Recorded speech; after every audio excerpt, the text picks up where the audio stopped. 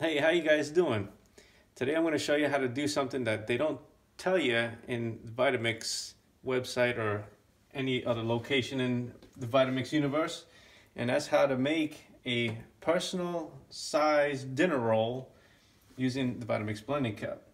Now I've done this quite a few times. I bet almost 100 times to try and perfect it and be able to do it reliably, and this is going to be the way I'm going to show you.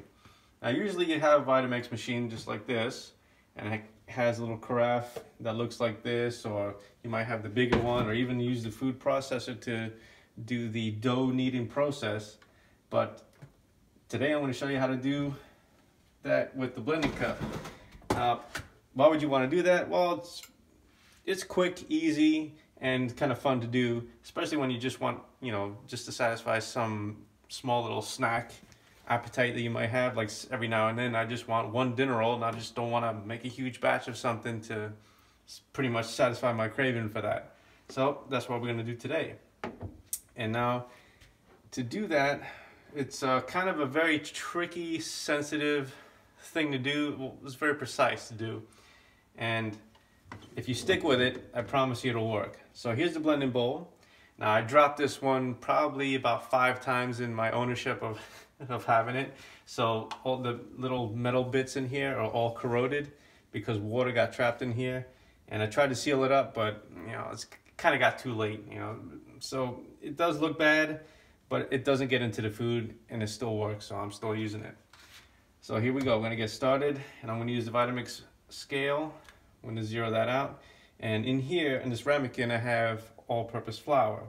I have 50 grams of flour and 1 gram of baking powder and a pinch of salt and about 1 or 2 grams of sugar.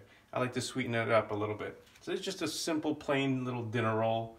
And I'm just gonna put the dry powder ingredients first. Try not to spill it. I tend to be very clumsy if you've seen my previous videos. All right, total of almost 60 grams, which is fine. And now for the liquid part, you have to have about 35 grams. I have about 36 grams of water in here. You have to be pretty precise with that. So it'll be about 50 to 55 grams of dry ingredients and 35 grams of water. I use grams a lot because it's a very precise unit of measurement. But if you follow that, this will work. If you deviate from that, even by a little bit, it's not gonna work. Trust me, I've tried it. I've done this so many times. I'm gonna zero that out, pour this in there. See, about 36 grams of water. Very nice. I'm gonna take the blade base, screw it on. Now a lot of people get this wrong and they get frustrated with the blending cups. All you gotta do is just pay attention to the range on the cup itself. It has a little indicator on here that's barely visible, and as long as the arrow is within that range, your Vitamix will read it. Now you have to have the Bluetooth style ones like the Ascent series for this to work. All right, now the way I'm going to do this is there's no way to tamp it. This is a sealed container. There's no way to get in there and mess with it.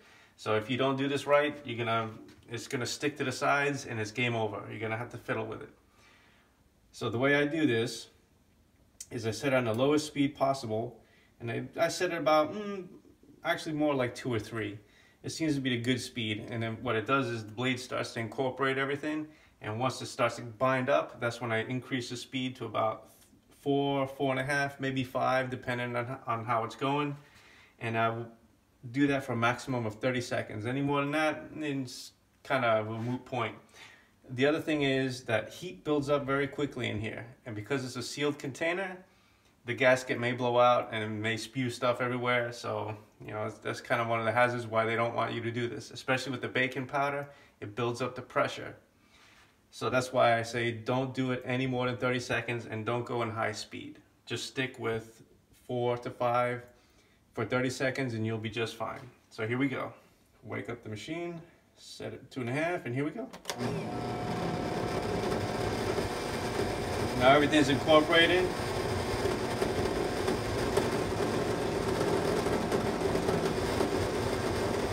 You have to let the blade grab everything and pull it in. Speed it up. There we go, now it's kneading it up real good. 30 seconds. And there we go, we got a little dough ball. I don't know if you can see that real good, but there's the dough ball. It's nicely kneaded up.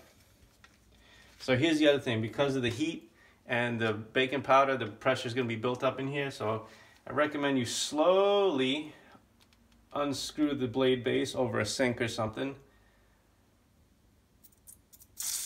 to release the pressure just like that. I'm pretty sure you heard that. I probably tried to make this video about a dozen times and I've always made some kind of mistake. So this is hopefully going to work out just fine. So now you're going to have your little dough right here. And you might want to get a small spatula like this beat up one I got from Vitamix. And you just go ahead and kind of flip it around a little bit. There's going to be a little bit of water in the bottom. That's fine. What I do is I just kind of turn this thing around, flip it around, get the water on the outside. And what I do is I actually throw this in the in this air fryer here. And I bake it about 350, 360 degrees for about 10 minutes. In this air fryer, your results may vary, especially if you use like a small convention oven or something like that. You're just gonna have to play around with it. But in this little Chefman style air fryer, it's about 10 minutes and it comes out pretty good. So I'll just take this ball and just throw it in and that'll be the result there. I took the liberty of making one of these in advance. And you can see that's how it comes out. It's like a little dinner roll. And just go ahead and open it.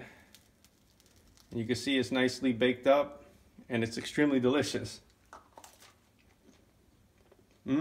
Super good. So that's how you knead dough in the Vitamix blending cup.